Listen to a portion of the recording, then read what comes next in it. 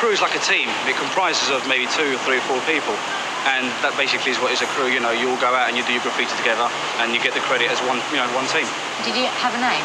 We used to be called the Non-Stop Artists. Why did you get into graffiti?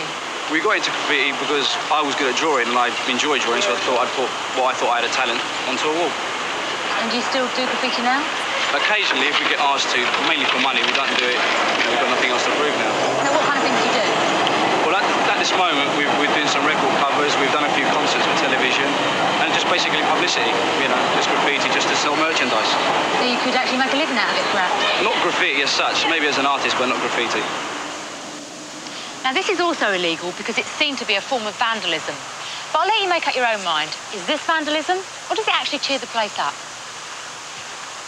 Can you tell me what you think of the graffiti around here? I think it's quite nice. Do you think graffiti's art or vandalism? Some of it's art, and depending where you put it, it can be vandalism. I think it's a mess. Why do you think it's a mess?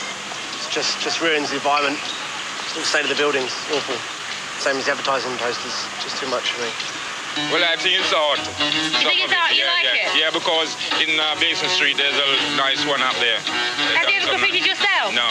Why not? No, I can't do it. Vandalism, most of it is. Some of it is nice to look at, but some of it, well, majority of it, 99% is just vandalism. I think it's good. No, it's good. It's dreadful. Why do you think it's dreadful? It's perhaps not artistic for the older generation, but for the younger people, it's art.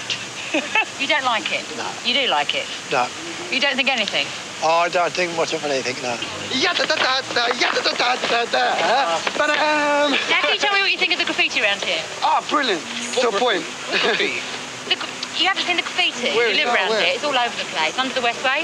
Yeah, that's but it's good. always been Under the there. Westway is good. So do you think graffiti's art or vandalism? Sometimes. It depends on where it's been put on. If it's done on someone's wall, then it's horrible.